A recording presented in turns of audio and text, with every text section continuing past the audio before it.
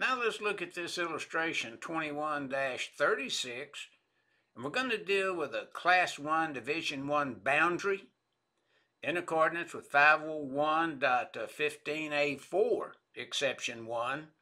And then in Class 1 Division 2, we're reviewing 501.15B2, Exception 1. But notice, usually if you're in like 501.15A, you're Class 1 Division 1. But if you're in a 501.15B, as in boy, always, you're in usually a Class 1 Division 2. Now notice what they're showing in the top illustration. No fitting permitted, and seal should be placed within 10 feet of the boundary. But now notice, if I can place the seal, as you see here, and have 3 foot, I could have 7 foot over here, unbroken conduit, see? And here you can see the same thing. I had to put that seal within 10 foot of that boundary.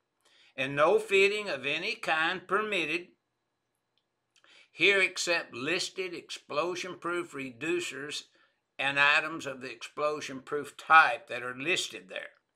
Now, in the bottom illustration, then notice that we're running a conduit completely through the classified area. There's no coupling installed within 12 inches on each side of that boundary. So that means it's unbroken run through there, so no seal required, period.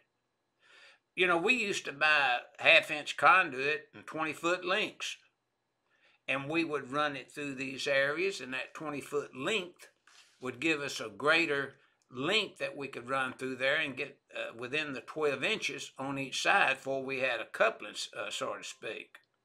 And we would do that. Now, a lot of you folks out there use the MCHL cable, and if you don't break it, you know, you can run from point to point and use a listed seal that seals the outer jacket and the core, and you've never entered anywhere.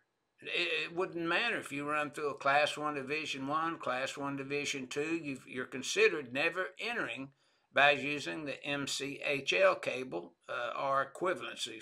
So that's basically what this figure 21-36 is illustrating to the user of the code when seals are required and when seals are not required.